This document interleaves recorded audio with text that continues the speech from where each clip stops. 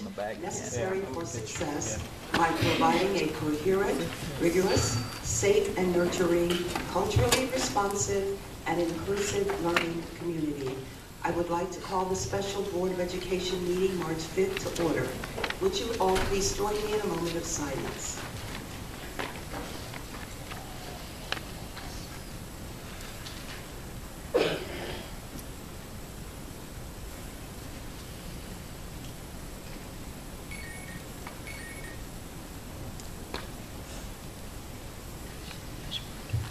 Thank you. Would you please stand so we can do the Pledge of Allegiance? I don't think I can stand. I'm just going to have to live with that. You just lean forward. We'll stand for you. Allegiance to the flag of the United States of America and to the republic for which it stands, one nation, under God, indivisible, with liberty and justice for all. For the children.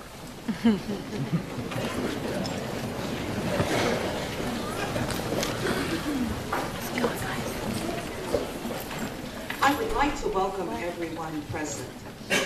This is a special meeting of the Board of Education, and the items that will be discussed our clerk will read for you. As the Wichita Board of Education, we are here to set goals, listen to reports of the superintendent, approve budgets, contracts, and personnel appointments, and make policy for the district. We are not here to make management decisions. Management is the responsibility of the superintendent. This is a meeting in public, not a meeting of the public. You are our guests and are welcome to observe and listen. This meeting is being recorded for cable cast, and in order that the video program adequately reflects the proceedings, I ask that you refrain from talking with others in the lecture hall or on cell phones. Please turn off the sound on electronic devices. If necessary, I may ask for order. I am pleased that you have taken the time to join us. Lynn? I'd like to make a comment. As a previous board member, I've read that same statement that Betty just read and that she's read before. And I guess I'd like to speak to what it means when it says this is a meeting in public, not a meeting of the public. What that means is that this is a business meeting. It's held in public, the public can attend, and they can address the board. It means that there are rules, decorum, and procedures to make sure that the business of USD 259 is accomplished. The rules and procedures we have in place are similar to what is done in every other governmental body that I'm aware of. We ask our guests not to impede the meetings. The things that were occurring at the last board meeting were exactly the things that are addressed in the policy. The presiding officer has the authority to deal with that, but more importantly, if he or she doesn't act, excuse me, if he or she does not act, the rest of the board has the authority to ask that the rules of decorum be followed. I know of no other government body that would have allowed the behavior that Ms. Arnold asked to be stopped at the last meeting. As a matter of fact, most of our rules of behavior are very similar to those if you went to visit a business, say the Wichita Eagle editorial board. I fully support Ms. Arnold in running a professional meeting. We're not limiting free speech, we're asking for civility. She is doing what the rest of us has asked her to do as a presiding officer. If she didn't do it, I, for one, would have asked her to do it. But there is something much more important than just meeting procedures. I would ask all of us to conduct ourselves with civility. We've seen enough examples in our society when civility has been abandoned. You may choose to be angry, and I understand that. And you're welcome to email or call us, and many of you have done that. However, name-calling, rude or vulgar behavior and comments and intimidation have no place in this room. It might make us feel better to vent, but it doesn't do good things for our community or for our kids. We would ask for civility from our children in their classrooms. So I'm asking the same thing of each and every one of us. Thank you. Thank you, Lynn. Mike, we're ready for our first item. Under operations, boundary change process, public hearing regarding proposed school closings and proposals for closing schools, boundaries, and grandfathering. Since June 9, 2008, the Board of Education has discussed boundaries at 17 regular meetings and 1 DOE committee of the whole. Since October 24, 2011, the Board has has discussed the potential of closing schools at 8 regular board meetings. Community members, parents, and staff have had ongoing opportunities for input on the boundary change process. This included a community kickoff on September 28th, an online survey, school site council meetings, and regular Board of Education meetings. The Superintendent's Focus Group met on October 20th, November 15th, December 15th, and January 5th to discuss the boundary process and to review proposals from RSP and Associates. The district hosted public forums on January 11th, January 12th, January 18th, and January 19th at schools in each quadrant of the community. The Superintendent's Focus Group met again on January 26th to discuss input from the public forums and to review proposal revisions. The board reviewed the first draft of the boundary proposal at a BOE Committee of the Whole on February 6th. The board had its first review of the superintendent's final boundary proposal on February 13th. At that meeting, the board approved scheduling a public hearing for tonight and directed staff to publish a notice to comply with the requirements of KSA 728213B, School Buildings Closing Procedure. The Wichita Eagle published a notice that is in Appendix 1 on February 16th and February 23rd. The board had its second review of the superintendent's final boundary proposal on February 27th. This item will provide a public hearing regarding proposed school closings. The board will then have an opportunity to discuss and or take appropriate action on 1, the proposed closing of school buildings, 2, the superintendent's final boundary proposal, and 3, grandfathering. Under the public hearing, we had 12 persons registered to speak before noon today, and those are listed in tonight's agenda. And tonight before the meeting, we had 5 more individuals registered for a total of 17 speakers. Before I call on our first speaker, I will remind you that you are restricted to 3 minutes.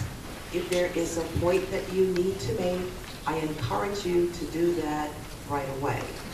At the end of 3 minutes, I will ask that you stop talking. Now, we've kind of gone through this, and I know there are some that feel upset that they don't get to make their points. So I'm encouraging you, please try to make your points within the 3 minutes.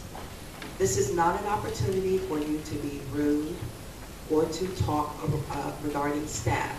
If you do that, I will interrupt you. With that being said, I'd like to call on our first speaker, Michelle Sandin.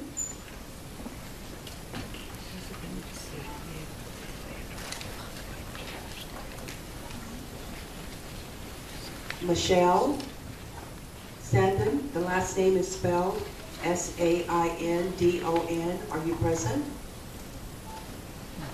We will go on to our next speaker, Charity Chaplin.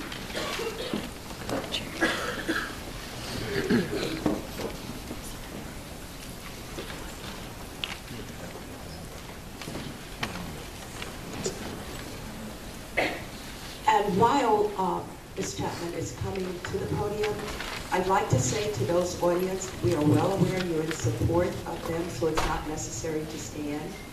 Please take your seat.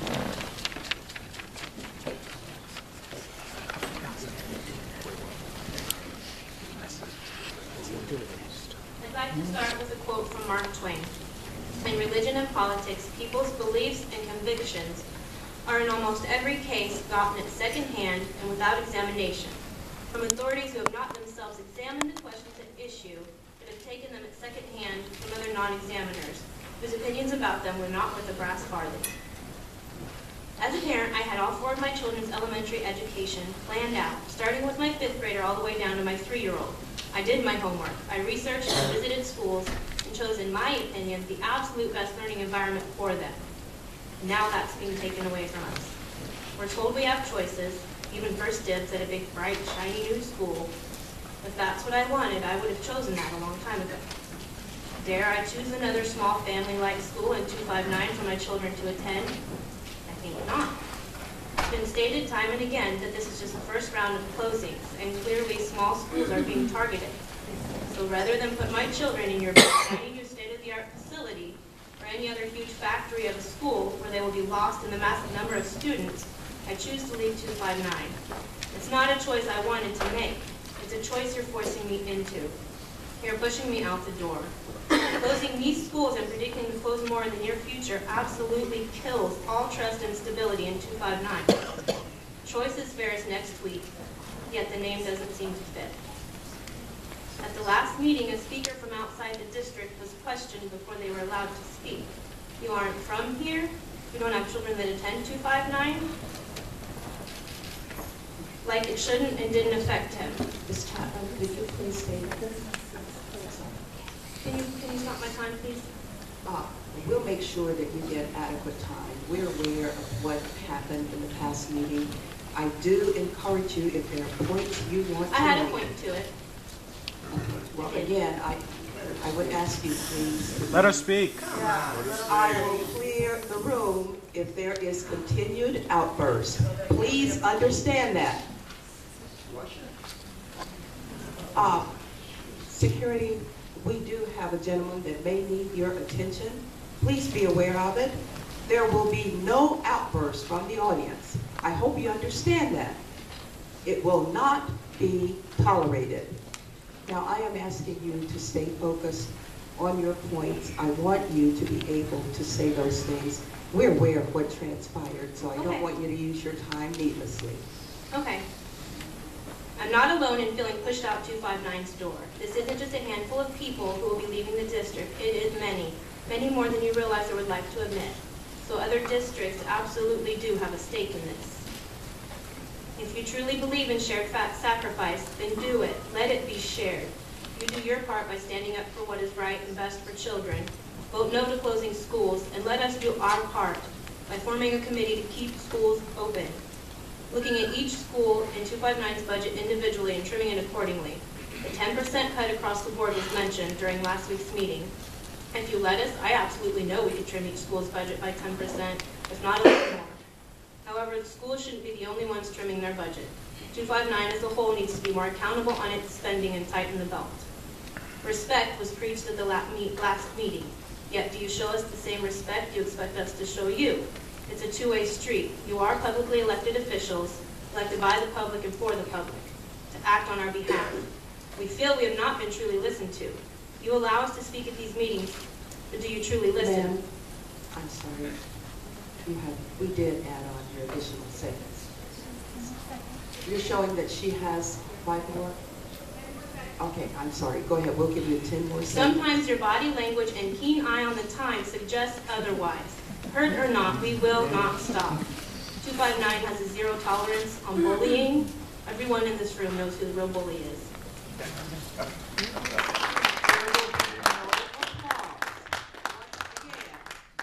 Once again, this is my final warning.